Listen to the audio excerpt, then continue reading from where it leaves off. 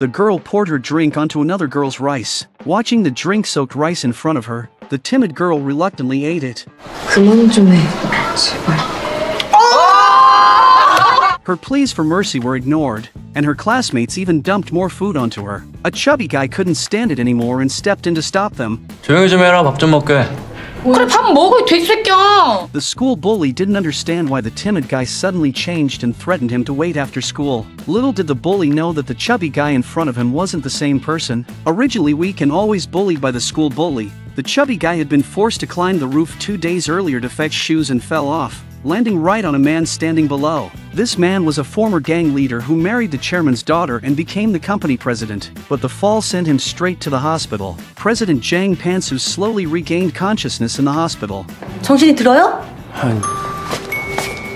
When Pantsu reached another hospital room, he was shocked to see his own body lying there. At that moment, the father of the high schooler Kim Dong-hyun arrived at the hospital. Pantsu was stunned to see his face as a high school student. The doctor could only explain Pantsu's condition as temporary amnesia. Pantsu secretly went home and saw his wife crying, thinking she was mourning him, but it turned out that she was upset about her broken necklace. 누구세요? 내가 누구냐면 나 판수야. 당신 남편 잔판수. In a panic, his wife called security. No matter how Pantsu tried to explain, his wife was convinced he was a madman. Pantsu was overpowered by security and taken to the police station. Dong-hyun's father had to explain Pantsu's situation as mental instability due to his injury, and the police released him. Back at the hospital, Pantsu pounded on his own body, hoping to switch souls back. Just as his subordinate, Man Chul, walked in, Man Chul recognized Dong-hyun as the high school student responsible for Pantsu's coma. Unable to explain, Pantsu seized the opportunity to escape and followed Dong-hyun's father home. Dong-hyun's dad took Pantsu to the school to meet with the principal, trying to find out if Dong-hyun was being bullied. The principal denied everything. Pantsu told Dong-hyun's dad to leave, deciding to investigate the truth himself. The former gang leader boldly entered the classroom. After sitting down, a group of arrogant boys made disrespectful gestures toward him. Pantsu realized they must be involved in the situation. When Dong-hyun went to the cafeteria for lunch, he saw the girl Hyun-young being bullied. At first, he didn't want to get involved, but the girls went too far. Pantsu stepped in to stop them, which angered the delinquent boy who had flipped him off earlier. The delinquent was about to lash out but was stopped by a teacher who had just walked in. The delinquent warned him to wait until after school. After school, the delinquent swaggered up to Pantsu. 누구냐 너? 누구냐 너? 그럼 기억날까 이 새끼?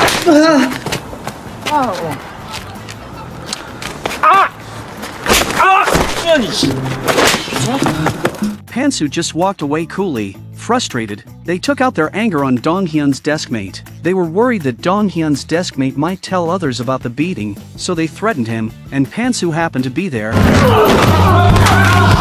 Pantsu picked up the phone and saw photos of Dong-hyun being bullied. The delinquent tried to snatch the phone back.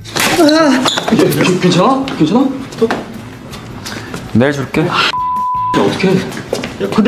When Pantsu got home, he took out the phone and saw the entire sequence of Dong-hyun's fall from the building. Meanwhile, Pantsu's wife was meeting with a man but was intercepted by a competitor who took some compromising photos. The competitor planned to use Pantsu's wife to take him down. Pantsu found his right-hand man, Man Chul, and revealed his true identity. But Man Chul didn't believe him. Pantsu had to recount everything Man Chul had done in the past. Hearing the old stories, Man Chul finally believed him. One day after school, Pantsu was bumped into by Hyun-young on his way home. About to get angry, he saw that Hyun-young had dropped a teddy bear and chased after her to return it. As he was about to leave, Hyun-young's mother suddenly appeared. Seeing Hyun-young's mother left Pantsu in shock. 이선아, 네가 왜 여기 있어? 지금 말 깠냐? 어?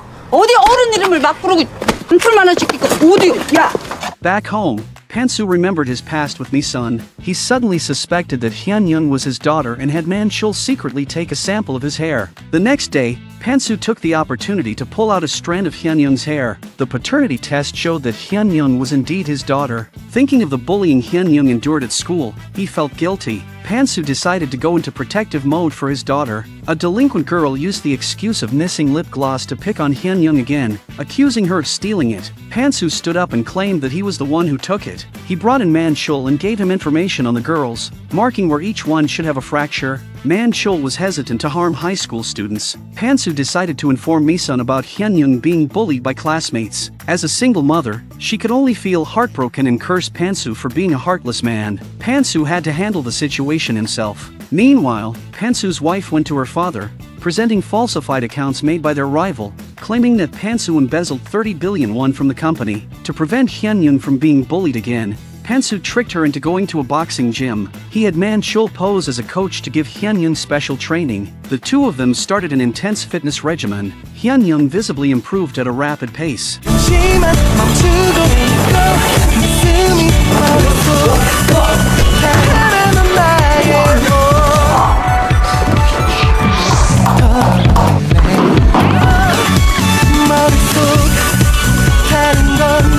When he went to school again, the girls were shocked.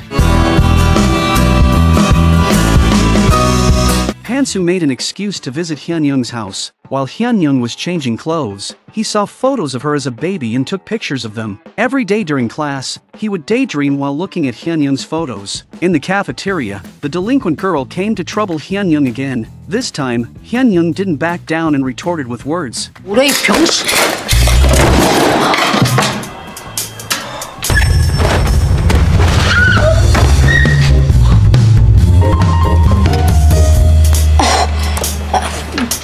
병신같은 왕따년이 허세 개쩌네.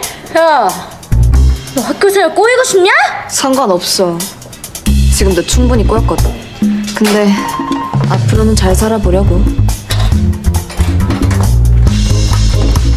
Mi-sun, to thank Pan-soo for helping her daughter grow, invited him to a hot pot feast. Some drunken men took the opportunity to harass Mi-sun. Pan-soo couldn't stand it and stood up to confront the drunks. One of the drunks tried to start a fight but was subdued by Pan-soo. To prevent Mi-sun from getting hurt, he pushed her into the kitchen and fought with the drunks.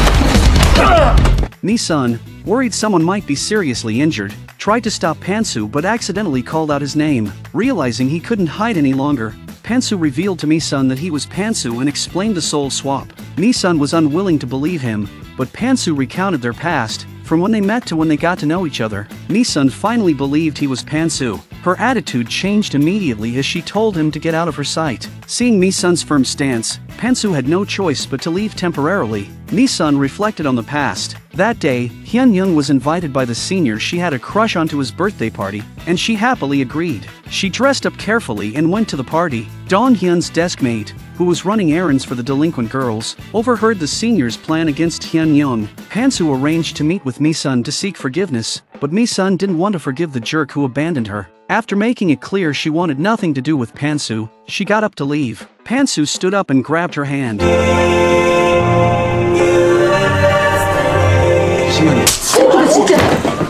Still unwilling to let go, Pan-soo suddenly received a call from the deskmate, informing him that Hyun-young was in danger. Pan-soo hurried to find the delinquent girl, asking her to take him to the party. At that moment, the senior revealed his true colors and brought a large bowl of alcohol, intending to get Hyun-young drunk, but she refused because she didn't drink. Seeing Hyun-young being so uncooperative, the senior dropped the act and poured the drink on her. Pan-soo drove over, took down the security guards at the door, and rushed inside. He arrived just in time to see Hyun-young being bullied and covered her with his coat. Intending to take her away, the senior wasn't happy and pulled Hyun-young back, ordering others to teach Pan-soo a lesson.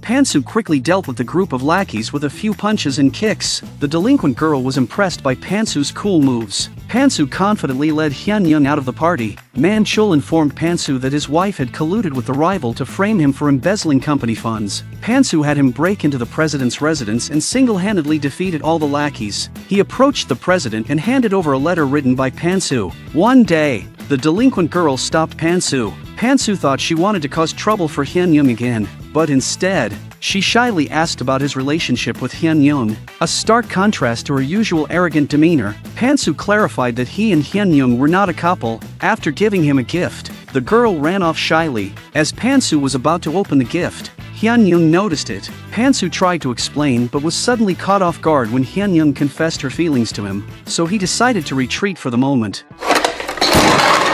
기집애가 미쳤어! 안 돼! 절대 안 돼! 죽어도 안 돼! 너! Hyun-young couldn't understand why her mother objected to her dating Pan-soo. Mi-sun couldn't explain her reasons either. Hyun-young was determined to have Pan-soo, who cared for her like a father, as her boyfriend. Mi-sun could only confront Pan-soo, harshly questioning what he had done to make Hyun-young confess to him. Pan-soo expressed his helplessness. Mi-sun demanded he disappear from Hyun-young's life.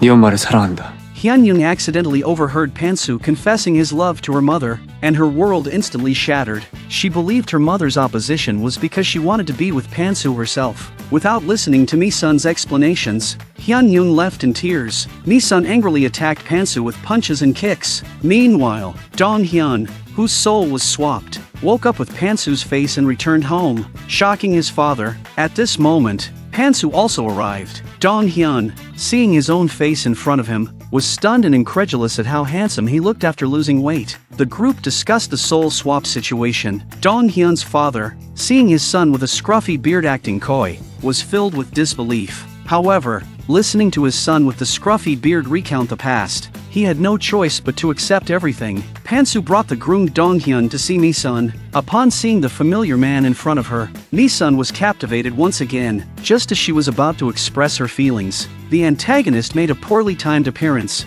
intending to take Pan-soo out while he was still vulnerable. Seeing the menacing antagonist, Dong-hyun almost burst into tears. Pan-soo pushed Mi-sun and Dong-hyun into the kitchen and then stood guard at the kitchen door. As a high school student, Pan-soo defiantly faced the antagonist, ready for a showdown. Even though Pan-soo was in a different body, his skills remained sharp. After swiftly taking down a few thugs, he was eventually overwhelmed by sheer numbers and knocked to the ground. Just as his life was in danger, Mi-sun saved him by brandishing a gas tank and opening the valve. She threatened to blow them all up with a lighter if anyone dared to harm the father of her child.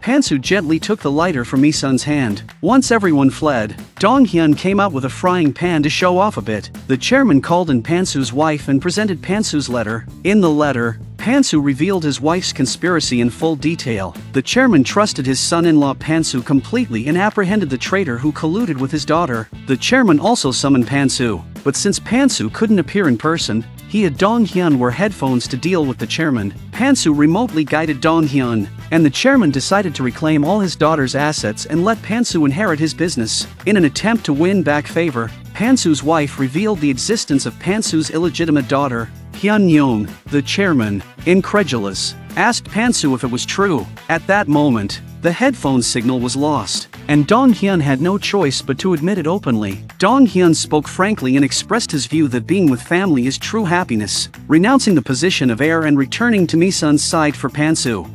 다들 미쳤어. The chairman had no reason to hold him back. Dong-hyun had little regard for wealth. Dong-hyun's actions turned Pan-soo back into an ordinary citizen. Pan-soo, however, did not blame him and thanked Dong-hyun for making the choice for him. Out of jealousy, Pan-soo's wife drove a car into the two of them.